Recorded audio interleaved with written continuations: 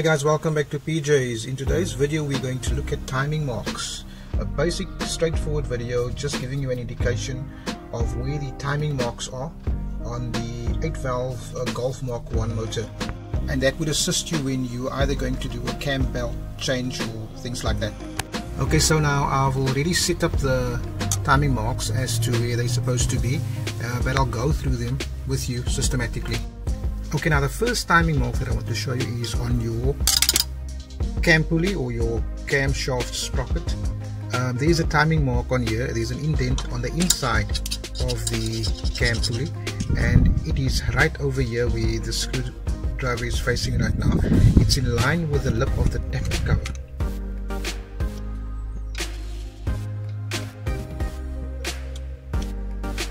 Now the next timing mark I want to show you is situated on the crankshaft pulley, and that is to where I'm pointing right now.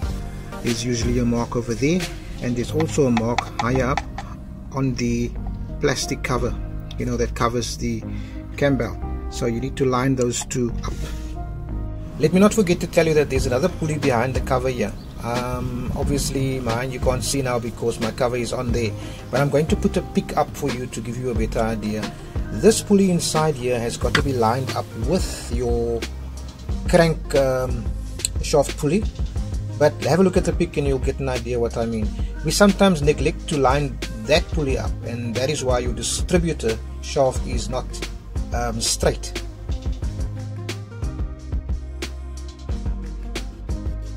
Yes, and that pulley is commonly known as your intermediate shaft pulley. Okay, now you've got your marks on your cam shaft and your crank. So what some people do is they actually take off the valve cover, and that is basically to check if the valves are closed and if it's facing, the cams are facing the correct way.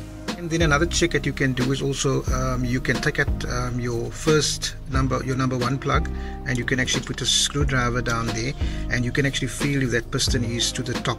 If the light is good, you can actually see the piston right at the top, so that will tell you that timing is spot on.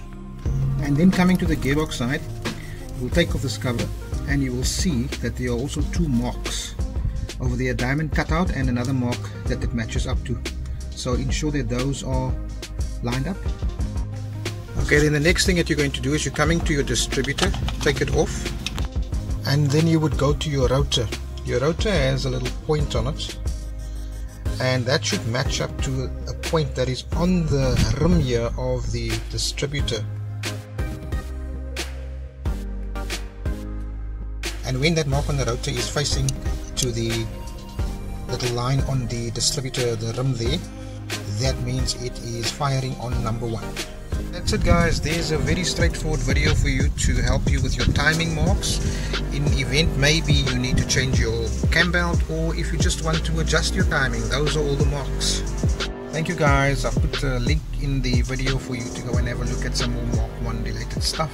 Cheers.